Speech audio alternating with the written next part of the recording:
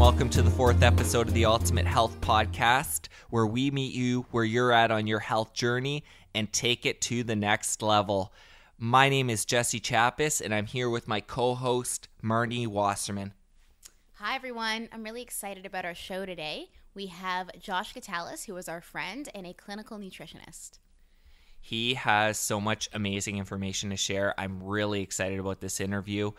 We start off talking about calcium and bone building, which as a chiropractor is such an important topic. I have a lot of patients that are taking calcium supplements, and there is so much controversy in the health world. Are these supplements good for you? Bad? Which type of calcium to take? And Josh breaks it down in a very clear manner, and I just got a lot from it. We also talk about detoxification, and Josh talks about some healthy and safe approaches and the reasons why we need to detoxify in the toxic world that we live in. So I really love some of his suggestions and protocols for how one can go about a detox. And we also break down the difference between detoxification and cleansing, which was really interesting. So yeah, that was great. And we also talk about gut health, how to build and maintain gut health and why that is so important. So that's a really important topic for people to understand and wrap their head around, and Josh broke it down very well. So Josh Gitalis, he's a clinical nutritionist, and he's currently pursuing a certification in functional medicine. His major focus is on evidence-based nutrition, and you guys are going to really enjoy this interview. So without further ado, here is Josh Gitalis. Hello, and I want to welcome Josh Gitalis to the Ultimate Health Podcast. Josh, how are you doing over there? I'm doing fantastic. Are you excited to talk health with us? Always, Jesse, always.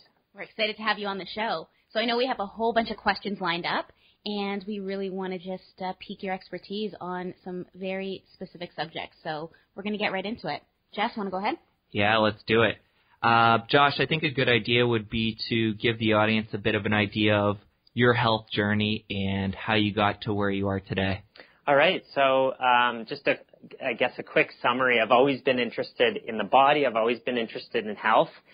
Loved biology in high school, and I went on to university and studied kinesiology. And when I was done that, I really didn't want to go into any of the fields that you're sort of meant to go into from kinesiology. I wasn't interested in occupational therapy or medicine or physiotherapy. I kind of had this broad range of interests, and I knew nothing really encapsulated it all.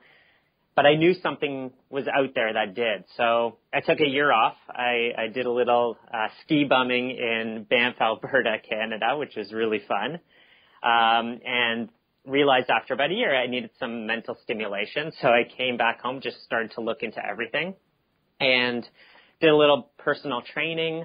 And I eventually saw a speaker by the name of Paul Chek at a conference, and he just blew my mind. He talked about holistic nutrition, and it was stuff I never heard before.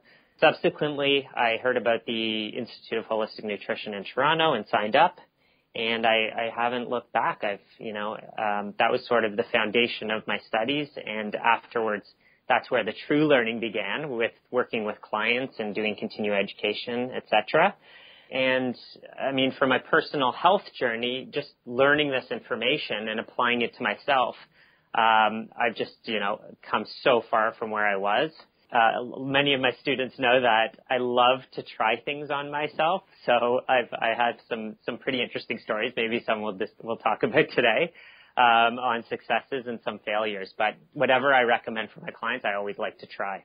I like that perspective, and I'm very similar in that way, where I like to test different, some would say extreme health protocols on myself. And yeah, a lot of times, like you said, they can go a little awry, but oftentimes the results are fantastic.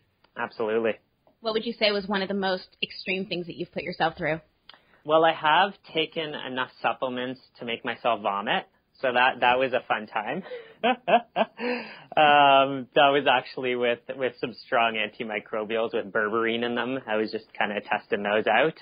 More recently, I tried a protocol where you take niacin. Niacin is vitamin B3, And what it does is it causes a huge release of histamine and causes major vasodilation. It feels like you're having like an intense hot flash, which is perfectly safe and really therapeutic, actually. I've heard of a protocol from Dr. Yu a while back on doing this and then going into an infrared sauna. That's quite an experience as well. It just you really feel like you're just oozing out toxins. Sounds good. A question: having gone to the same school as you, the Institute of Holistic Nutrition, I went the nutrition route. You went the supplement route, more or less. What really started to kind of pique your interest in terms of supplementation and clinical nutrition? What really sparked that for you? Yeah, so I wouldn't say like I go the supplement route, but I'm, I guess, more clinical, whereas you're more of the culinary type stuff. But I wanted to work with people, and I wanted to help people with serious health conditions get better through natural means, because our medical system is amazing at emergency care, at stabilization, and at doing, crazy operations and things like that. So they're really good at the acute care, but when it comes to dealing with people with chronic disease and degenerative diseases, it falls short in a big way. And I knew there was a huge gap in this, and I wanted to work with that population. So just going and seeking out the information on how to help these people led me to, become an expert in supplementation and using foods as medicine and therapeutically. Obviously making sure someone has a good foundational diet for their constitution, and also important, choosing making lifestyle choices that support that holistic lifestyle that eventually supports health and can actually reverse disease. All right. That makes a lot of sense. And keeping on the supplements a bit longer, I know it can be really confusing for people. There are so many different supplements, so many different companies, qualities. Where do people start with all of this? Is there certain supplements that most people need to look into, and how can they go about making sure they're the best quality? That's a great question. I'm so happy you brought that up, because sometimes I get the comment, oh, supplements don't really work for me, or, shouldn't food be able to, take care of everything for you in terms of nutrients? And when people are saying those types of comments, they're saying it from a place of ignorance. They don't actually know the potential of supplements. And really, what supplements are just concentrated forms of food to bring super physiological levels of nutrients into the body to promote the healing process. And really at a biochemical level to speed enzyme activity. So, yeah, you walk into a health food store and it's like crazy. It's, you don't know what's going on there. I remember the first time I walked into one, I'm like, I don't know, like, this is the most confusing place I've ever been. Like, how do you choose this stuff? And the great thing about supplements is that they're off the shelf. You can just pull them off and try them yourself. But that's also somewhat of a bad thing for supplements, because people think they can just, try different things. And, I wouldn't walk into a drugstore and, try to give myself a prescription drug. I would go to a professional to do that. So I actually recommend the same thing with supplements, because they have to actually be prescribed and used in an orthomolecular way. That word means using the right nutrient in the right dosage. And I would add to that, for the right person at the right time. So when we actually use these therapeutic nutrients in the right dosage and in the right form for a specific condition, and take them properly, they have tremendous therapeutic possibilities. And, when used correctly, we see some really great results. So I would say that people need to either educate themselves properly or find a practitioner that knows how to use them properly and to set them on the right foot. And it's also true that if people are taking subpar quality supplements, such as, say, GNC supplements or something they find at the local mall, they could actually be doing damage to their health? Absolutely. And it's like food. You can get, these are concentrated forms of food, so you can get very low quality food. I can go to, Walmart and get some iceberg lettuce, or I can go to a beautiful farmer's market and grab some dark green kale. They're both green leafy vegetables, but they're going to offer a completely different nutrient density and nutrient profile. So it's the same with supplements. And, you know, with supplements, they're definitely not all created equal. There's many things to consider, like the form of the supplement and what might be in it, like fillers and, you know, different things that they add to it. Perfect example is calcium. There's different forms of calcium that have different absorbability in the body. So possibly the worst form of calcium is called calcium carbonate, and that's the form that we find in Tums and Rolaids and really cheap calcium supplements. And that's basically chalk. You know, you can write on the board with calcium carbonate. And then there's way more absorbable forms. So calcium citrate is even more absorbable than calcium carbonate. And then sort of the best form of calcium, if you're going to take it, is ground up bone. And it's known as microcrystalline hydroxyapatite complex.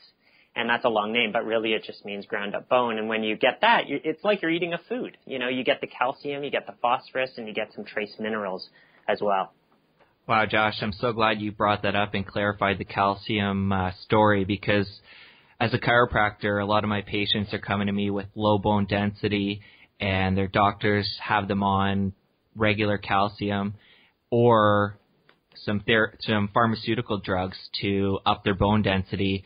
And it's just good to know the differences, and I think that's really important with everybody, so many people being on calcium supplements these days, to clarify that. And thank you. Oh, yeah, no problem. And, yeah, I mean, bone health, just to expand on that, since you gave me the opportunity to do so, is not just calcium. I mean, calcium it's almost like you're going to build a shed in your backyard, and you look outside, and there's a big pile of 2x4 sitting there. And you're like, I don't get it. You know, I've got all the 2x4s there, but it doesn't look like a shed. It just looks like a pile of wood. But in order to make those 2x4s into a shed, you need the nails, you need the hammers, you need someone to actually put the nails into the wood, you need the plans, you need a tape measure. And that's what all of these other nutrients are for. So calcium are the 2x4s, but you need magnesium to keep that calcium in solution. You need vitamin D to actually assimilate that calcium into the bone and make sure you don't lose it in your urine. You need boron to convert 125 vitamin D to 25 hydroxy vitamin D, which is 5 times more potent. So we because the bone's mostly made out of calcium, we tend to like focus on that, but it's really like a team that it takes to actually make that strong bone, and that's what's often missed by people. So I used to work at a health food store, and one of the most common customers that would come in was people who just came from the doctor and said they had low bone density and that they need a calcium supplement. And one of the things I would say is, well, have you had your vitamin D levels checked? And they would say, what's that? And guess what? If you have low vitamin D levels, you lose between 30 and 80% of any calcium you consume. So it just goes right through you. So there's a lot more to the story than just a single nutrient. All right, that's great. Good summary. Is there a product out there that encompasses all these components that people need to rebuild their bone health? I mean, it just might be a little bit too much for your average person to look up all these various supplements or minerals and consume them on a regular basis. So I'm wondering, again, as a chiropractor, is there a product I can recommend to patients to rebuild their bone health? And is it actually possible when their bone density has decreased to build that back up again, or can they only maintain where it's at?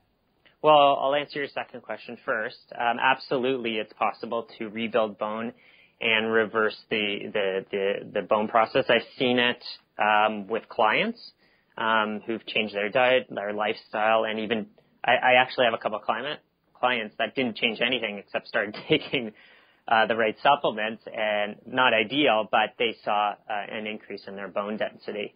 In terms of supplements, and just so your listeners know, I have no financial connection with these companies, but one of my favorite products is Ortho Bone and Bone Basics by AOR, which is a brand, I think they're in Canada and the U.S.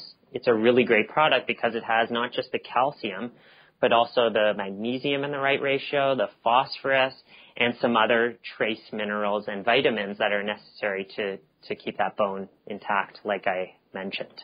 And of course, diet is super important. So a lot of those micronutrients through, lots of vegetables in a plant-based diet.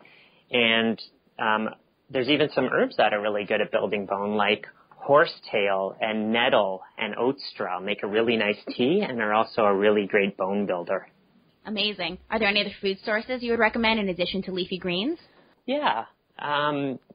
Sesame seeds are really high in calcium, and they're a good alternative. Almonds are also good. You could do almond milk for those who don't drink dairy. Yeah, but as long as you're eating a well-balanced diet, you're going to get a lot of those trace minerals and vitamins, and you don't really have to worry about getting those nutrients, to reach specific levels. One of the ideas that kind of change people's thoughts around calcium is I ask, cows, after they're, fed the breast milk of their mother, they're weaned off, and then they don't have milk anymore. So the question is, where do they get all their calcium from that ends up in the milk? Do you guys have any idea? It's an interesting concept, and it's funny because I have a lot of my clientele, students who come to my classes, mainly being women, and they are, for the most part, on calcium supplements. And when I get into my own little conversation about not being on supplementation and being on those whole food sources that you just mentioned, it does become a big discussion. And then sometimes sometimes the question comes up as well, and I don't know how much you know on this, in addition, is the calcium difference between cow dairy and sheep and goat dairy, because there has been a lot of research being done in how there is actually more calcium showing up in sheep and goat's milk dairy. Oh, that's interesting. It's in more of a concentration, the calcium? Yeah, and I was curious to see if you knew anything more, because I know a little bit about that, but I wanted to do a little bit of an analysis because I know that cow dairy is obviously not something I recommend at all, but sheep and goat dairy can definitely provide some benefit to the body and to the bone health, but I always choose plant-based sources, my number one go-to to recommend. Yeah, for sure. Some people can tolerate the goat and sheep a lot better, and for them, I say go for it. If you look at a sheep and a goat, they're a lot closer in size to the human. So their milk builds sheep and goats, whereas cow's milk builds cows, which are 1,000-pound animals, and most people don't really want to be 1,000 pounds, but I think that's where we're going here in North America. So there's actually also growth hormones we have to be aware of in milk, which can cause you to grow more, which can promote cancers, and I believe there's a lot less in the sheep and the goat milk. And we also have to understand that, we've consumed dairy in the past, but never the way we've been consuming it today. It's always been raw or in some sort of fermented form, which completely changes the way our body can process that food. So cow dairy, like it's being sold at Walmart or a convenience store, that, I'm assuming from what you've talked about so far, is not a good option when you're looking to rebuild your bone health. And could it possibly cause any detrimental effects to your bones? Absolutely. Well, cow dairy that's been pasteurized or cooked is extremely acidic. So what happens when we consume acidic food is it makes the blood more acidic, and the blood has to buffer that acid because it has to stay within a very, very tight pH of 7.35 to 7.45, whereas like our urine can fluctuate from like 5 to 8, even within a day. We're not even talking about decimal places, but the blood is very tight. So if something comes into the bloodstream that acidifies it or makes it more acid, the blood needs to buffer that with minerals from somewhere.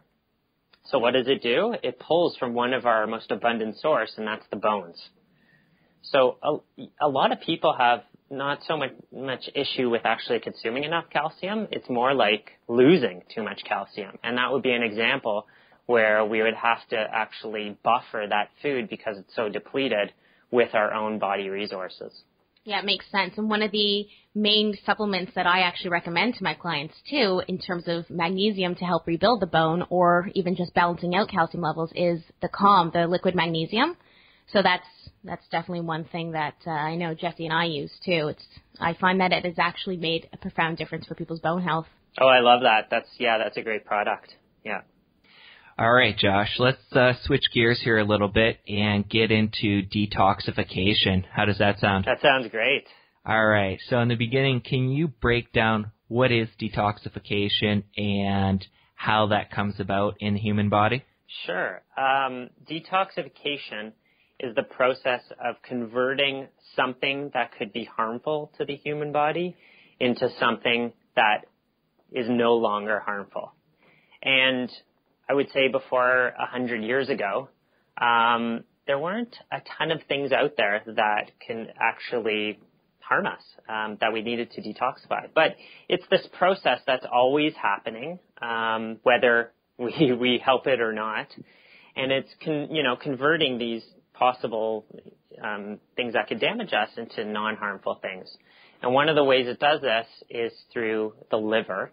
The liver, which is our master detoxifier, filters the blood every 3 minutes, our whole bloodstream. And it kind of catches the impurities and will convert them through a phase 1 and a phase 2 detoxification pathway.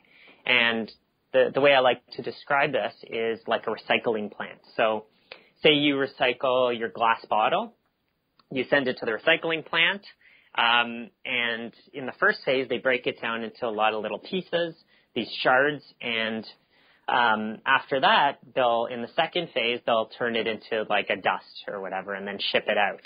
So each one of those processes in that factory is important. It's the same in our body. We have to kind of catch the toxin, then we have to detoxify it through the liver, and then most importantly, we actually have to clear it out of the body through our channels of elimination. Would you say that there's a difference in terms of the explanation of cleansing versus detoxification? I find I have a lot of people who approach me with that question, and they don't understand the difference. So I know you just very much spoke about detoxification. So how would you describe that versus cleansing, or are they one and the same? Well, I guess detoxification is more of a technical term, whereas cleansing is more of like an all-round kind of body thing. Is that what you would kind of extrapolate from that, Marni? That's exactly what I say to people, is that cleansing, yes, is kind of an overall protocol that you put yourself on. Like today, Jesse and I are actually juicing, so we're kind of cleansing our body, but what our body's doing is more of a detoxification process. And of course, the longer we go, the more effective that process will be. Oh, right. Yeah, that makes sense. So cleansing is more of like an active thing that you're, doing for a day or 2 or 3 or maybe a week, while the detoxification is like happening all the time. It's what your body's doing anyway. That's exactly how I'd summarize it. Cool. Yeah, cleanse is when you're actually consciously making an effort to most likely speed up detoxification for a certain period of time. And like you explained before, the liver, the body is consistently detoxing every day, every minute. So that's great. Yeah, I like that distinction a lot. I'm going to use that. So you kind of touched a little bit upon it, but why is it so important these days for people to be going through a protocol, whether it's through supplementation in addition to diet, to actually detoxify their organs and their body? Well, I've got one number that people can remember, and that's 85,000. We've introduced over the past 100 years, and I even saw in some other sources 50 years, over 85,000 chemicals. And the regulations around these chemicals are very, very, very loose. Over 90% of them have never been tested against human health. So we're exposed to them whether we like it or not. I mean, they're everywhere. They're in the air from environmental pollution and smog. I bike to work every day, and I'm literally biking in the exhaust of cars.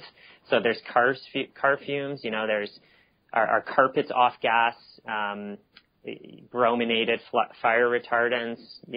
Our furniture off gases, cleaning products, what people put on their skin. I mean, it's everywhere. So to try to control it and help your body deal with it as efficiently as possible, we all have to do that. We all have to have some sort of daily detoxification plan, because they're coming in, so they got to get out. And I think I kind of forget what your question was. Yeah, I know just why it's so important, and that makes sense. We live in a very toxic world. Unless we're living on some farm in a sustainably made, building of some sort, we are exposed to them, and especially living in Toronto, in the city we live in, for sure. We're surrounded by it. But we do our best. So why don't we talk about maybe some of the best approaches to someone maybe just starting out? Maybe you want to talk about the person who's maybe already sick and needs maybe a bit of a more intense protocol versus the average person who just is living in this world. Totally. Maybe some easy approaches. Totally. I'll start with some simple things, like some fundamentals, and then maybe I can talk about a little bit more complicated stuff. But I mean, the first thing that everyone should consider for detoxification is just before I get there was a doctor, I'm just trying to remember his name, Sid Baker, Dr. Sid Baker, a real heavy hitter in the functional medicine world.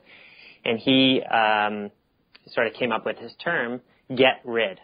And, what do you need to get into the body and what do you need to rid of? So the first thing we all have to consider is not bringing more toxins into the body. So I encourage people and the listeners to just kind of go around their home and look under their sink, look under their kitchen sink, look at their cosmetics. There's a great app that just came out that you can download for free. It's called Think Dirty. Have you guys tried this app? No, Josh, but we're both all about our iPhones, so Yeah. I'm going to have it downloaded within a few minutes after we're done here. Yeah. Tell us about it. It's awesome. It's you download this app and you can scan any barcode of any personal care product, and it'll give you a rating if, from 1 to 10, kind of like the Environmental Working Group, how they have that on their website, whether it's good or bad, and it'll tell you about every ingredient in there. Wow, that's amazing. And for the listeners, we're going to have that and everything else in the show notes at ultimatehealthpodcast.com. So you guys don't need to worry about writing all this down. We're going to have a nice little summary and links to everything we're talking about today. So awesome. So yeah, that'd be a good exercise for someone to do. And sometimes people can do it, cold turkey and just take all their toxins out of their environment. And sometimes you have to go slowly, but look under the sink, look in your bathroom, and look at what you store your food in your kitchen, and just try to get out as many toxins as possible. And then, some of the things that can help the body detox, the first and foremost and most important thing that I would say is water, a good quality water, because the best solution to pollution is dilution. A toxin is only a toxin if it's in a certain concentration. So a perfect example is cigarettes. Like someone can smoke a couple cigarettes a day for, 70 years, and maybe they start to get some lung cancer at that point or some issues. And the nicotine is actually toxic. But if we take those cigarettes and we concentrate the nicotine, 1 drop of nicotine is lethal. It's a lethal dose. So same toxin, but it's just spread out over a much longer period of time. So water helps to dilute a lot of those toxins. And of course, a lot of people know this from when they drink alcohol. If they drink too much, the first thing they do is just drink a ton of water. And to take that one step further, you want to make sure your water is a good source of water, because if your water isn't filtered in some way, you will be the filter. So, spring water is probably some of the best water. And I know you guys did a little spring water harvesting recently. Yes, we did. It was our first time, and boy, do we have a blast. We're actually thinking about going and doing a harvest tomorrow, so that'll be our second time, and it's just such a fun adventure to do as a couple or as a group. Yeah, it's awesome. And there's a great website, findaspring.com, where people can find springs like in their local area and go get their own water, which is pretty cool. So spring water, gets filtered through quite a few layers of the ground in its natural process, and then gets, comes back up and is a pure form. If you're living in a city, my recommendation is a reverse osmosis unit, which is sort of the gold standard because it just kind of takes everything out. And then if you can't afford that, or you're in an apartment or something, then just get whatever filter you can get, like a Brita. They're not the best, but they'll at least take out some of the chlorine. And still, even if you have absolutely no access to any filter and you're in, a city, just take the water and let it sit out on the counter overnight, and a lot of that chlorine will actually evaporate. So water would be one of the most important things. Making sure you're having at least 1 to 3 bowel movements every single day, because that's one of our most important channels of elimination. Sweating is really good because our skin is another channel of elimination. We get rid of about 2 pounds of toxins per day through our skin. So sweating through exercise, sweating through saunas, whether it's a hot sauna or a steam or a infrared, maybe taking a trip to a hot place, which I'm sure no one would argue with.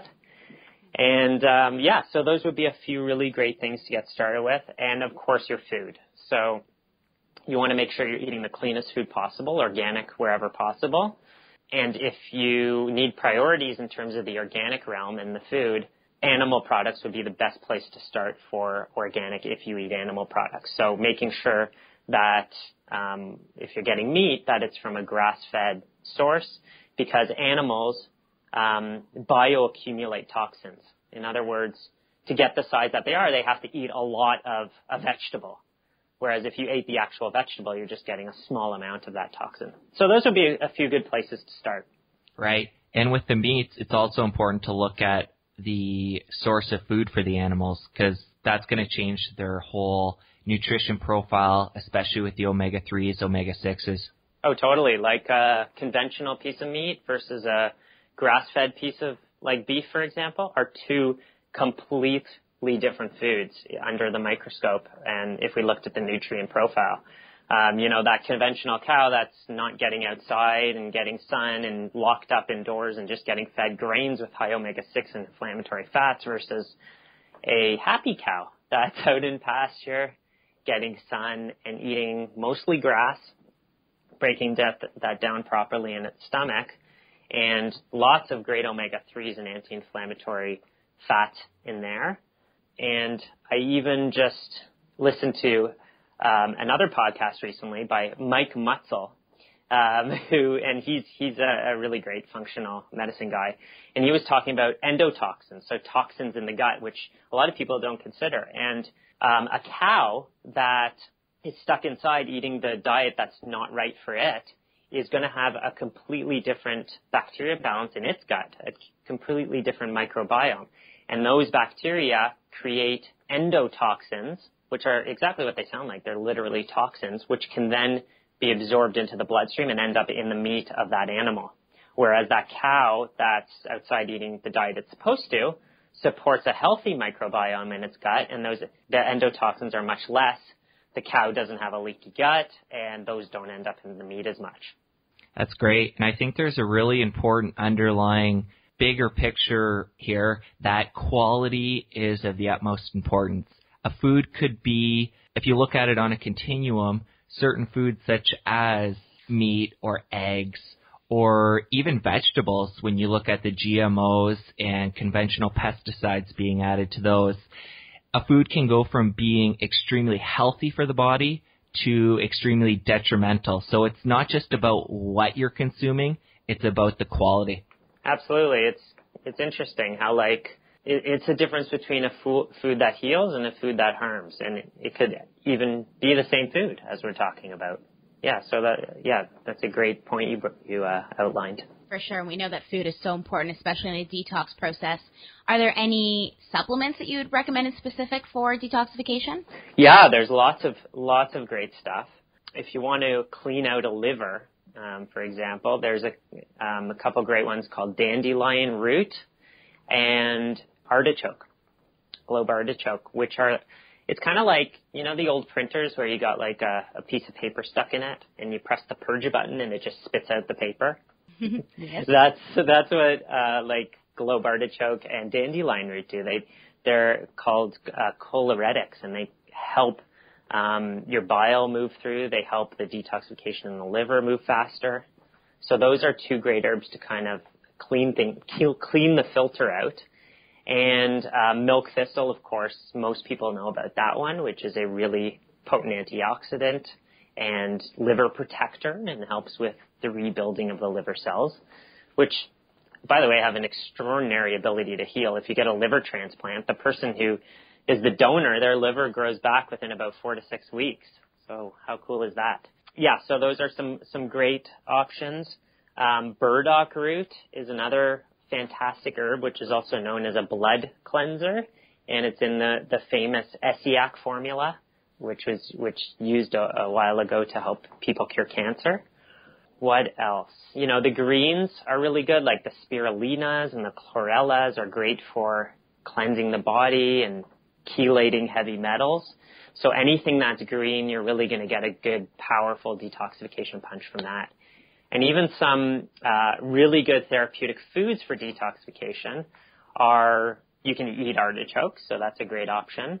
Raspberries are fantastic for detoxifying estrogen. They have something in them called ellagic acid, which is also in red cherries, and that helps a process called glucuronidation speed up. So yeah, there's lots of great tools, and sort of a general rule, if someone's listening to this and this is totally overwhelming, is just go for the colors.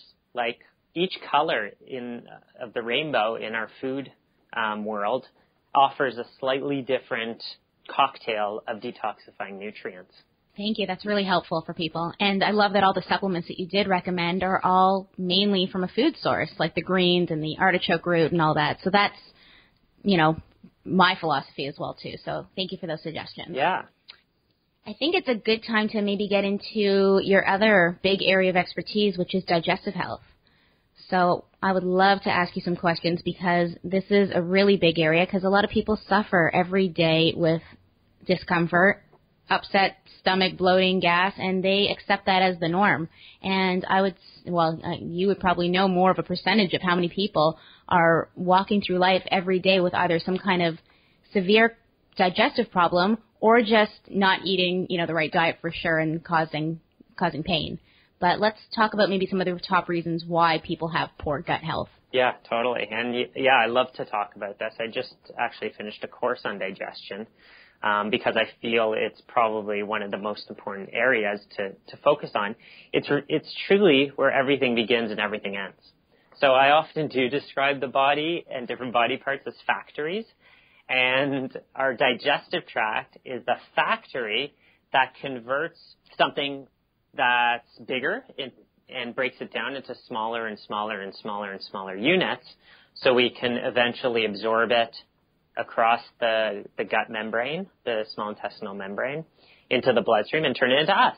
So you literally are what you eat. And the digestive tract is the interface that, supports that term. So our digestion, we have to be really nice to it because that factory really can mean the difference between ill health and good health. So we're basically, it's the place where we're exposed to the largest, or our body is exposed to the largest environmental possible insults per day. Our digestive tract, if we laid it out, it would be about the size of a tennis court. And every time we eat a meal, that whole meal is coming across that tennis court, and our body has to basically figure out if it's friend or foe and break it down into smaller pieces so we can absorb it and turn it into ourselves. So there's a lot of parts to the digestive tract. I would say one of the most important things for digestion that I think most people can take something away from this talk without getting in too much detail is before we even start eating. So this is called the cephalic phase of digestion, and this is when we use our senses. We think about the food, we talk about the food, we see it, we feel it, we smell it, and this actually starts to stimulate our digestion and could account for up to 20% of our digestive juices. So it's very important to experience food that way and to sit down and take a moment to eat and have a nice conversation and not be stressed. And that can actually hugely influence digestion over the long term and the short term. As long as people are thinking about kale and not donuts. Exactly. or happy thoughts. Of course. While they eat their donut. No, it's really important to make people more mindful about their meals because so many people just blindly go and eat and then they complain that they're in pain and don't even make the connection that what they're eating is what's, for the most part, causing probably at least 80% or more of their pain. Oh, totally. It's like, when you go camping. I don't know if you've ever been camping. I'm sure you've, had to do that at one point where you have to make your own meal. You have to bring it. And it's like this whole long process. You get the fire ready. You chop up vegetables. Like everyone's involved in the process. And food just like tastes better when you do it like that. And that's traditionally how we did it. And maybe even to add more, like we had to like hunt for it and everything, all just to get some sustenance.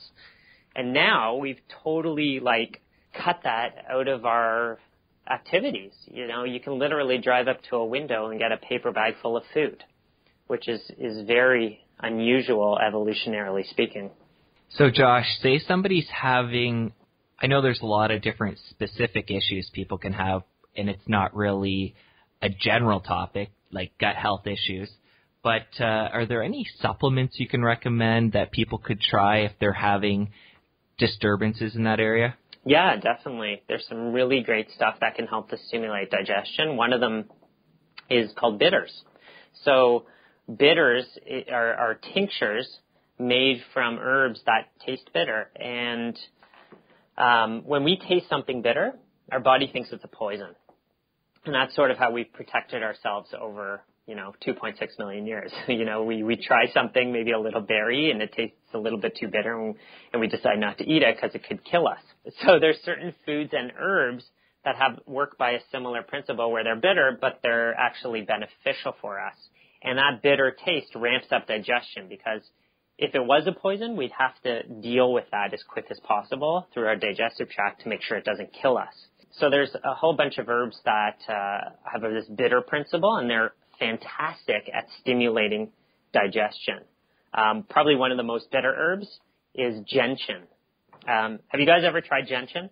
No, that's a totally new one to me. Yeah. I'm anxious to hear more about it. Yeah, I mean, the first time I tried it, it was like overwhelming. Like it nearly knocked me off my feet. It's so bitter. But it really stimulates digestion. Stimulates hydrochloric acid production, stimulates biorelease. And what's interesting also that I learned recently is that you actually have bitter receptors in your intestines. So when you taste that bitter herb like gentian, or even bitter greens like arugula, it stimulates not only your salivary glands but there's receptors in your small intestine that start to kind of expect that food is coming along, and they prep and get ready. So gentian would be one of them. Another one, which I am using tons of with my clients, is hydrochloric acid, also known as betaine hydrochloride, because people's stomachs have kind of like checked out, like we've abused them so much that they're not making enough stomach acid anymore. And stomach acid is the beginning of the whole digestive cascade. So betaine hydrochloride is wonderful at helping to improve the stomach acid production and help to support that stomach while you change some of your lifestyle habits and sort of work as a crutch to help you absorb your food better while you're building your strength. And then I guess two more that are really super great for digestion. One is enzymes, digestive enzymes. So that just helps us to break down our food. And the final one would be like a probiotic, which, we're more bacteria than human. We're outnumbered about 10 to 1. There's 100 trillion bacteria in and on us and about 10 trillion human cells. So that microbiome has a huge influence on our health, and probiotics often are really beneficial and supportive of the digestive process. Now, are these supplements that you would actually recommend to someone who just said to you, okay, Josh, I've got IBS? Because IBS, I come across people all the time who don't even know why they call them, claim that title for their own gut issue. But would you say that these were things that would be on a protocol for someone who, I know you'd probably want to look further, but what would you say to that? I would say yes for some people, and it wouldn't hurt to try. But, and yeah, I know IBS is kind of like, it's another catch-all. Yeah, like the doctor has no idea what's going on, so they say, oh, you have IBS. Yeah, so it would be good for some people. Like, for example, some people with IBS do extraordinary on a probiotic. Some don't do so well. And others actually have to try different probiotics before they find one that works well for them. So that would be an example of, having to have different, even just probiotics for different people. Bitters those can actually pretty much benefit anyone because what they're just doing is stimulating digestion. They're not really going to cause any more damage or alter the gut in a drastic way. Great. Thank you for that. Let's shift gears again and get into something that's going to be a little bit of fun here, the rapid fire round. So we're going to throw some questions at you, and you can just give us shorter answers to give us a better idea who you are and your beliefs in the health realm. And you have to say things that just come to your mind without thinking. Are you ready? Oh, yeah. Let's do it. Okay, so first one, what is your favorite snack on the go? Favorite snack on the go? Well, my favorite, I would have to say dried mango as a treat as well. What is your specialty in the kitchen? Elixirs, putting various ingredients together to make them taste good that have a great medicinal value. All right, and your favorite vacation spot? Anywhere with mountains, I'm good with. I'm a diehard skier, so you put me in front of mountains, put a little snow there, and I'm a happy camper. Sounds good. Snowboarding too, or skiing? Skiing. Awesome. All right. Are you a cacao guy or a vanilla bean guy? I like them both together, but if I had to choose, I'd say cacao for sure. I like that answer. They definitely do go very well together. So, and last one, if you were stuck on a tropical island, you could only have one food, what would it be? You know, I ask my clients that all the time, and now I've never been asked the question, and I'm not sure. I mean, maybe a coconut because, you know, I'm a practical guy. My wife always makes fun of me because I always think things through way more than her. But, you know, a coconut, you can get the meat, you can, you know, which has good fats in it. You can get the liquid inside, which will give you hydration. And most importantly, if you're a woman, you can actually use the coconut shell as a bikini. So nice. I like that. That's a little twist at the end. I've never heard that part. Good. It's so funny because I'm a really practical guy too, and that's basically word for word my answer. So I love coconuts and I love all parts of the coconut. So it's just a wonderful food. For me, for practicality and for taste, I absolutely love coconuts. Well, if we ever get stuck on a desert island together, I'm sure we'll get along pretty well then. All right, and I'll wear the bikini. All right, that's good. All right, well, I'm going to change the subject now. You mentioned your favorite thing to make is elixirs, and Josh, I know you have a couple of products. Why don't you tell us about some of your blends? Yeah, I have. I was doing these elixir workshops for a while, where I would teach people how to put all these ingredients together. To get basically, you know, different effects like energy and bone building. And people kept on saying, well, can you put some stuff together so we don't have to think about it as much? So I created an elixir blend. The product's literally called Elixir, and it just has a whole bunch of really powerful herbs in it. It's a chocolate base, and it has goji in it, and then a whole bunch of adaptogens like maca, cordyceps, 2 types of ginseng, and it's got lucuma and mesquite, you know, for a little extra flavor. And it's really delicious. People really love it in the morning or as a coffee replacement. And I even had a friend of mine who's a chef make a fondue out of it. Yeah. I put it into chocolate smoothies and it's delicious. Yum. It's good. And then you also have some capsules as well, too. I don't have capsules of anything like that. I have some supplements I use in the clinic, but they're only... That's what I meant, sorry. Some of the supplements. So you have you have something in a bottle. Oh, yes. I have a bitters. Okay, it's your bitters. that I make. Yeah, that would be available on my site as well. Amazing. And I want to know more about some of your programs. Why don't you share with our listeners about some of your online programs? Sure. Yeah.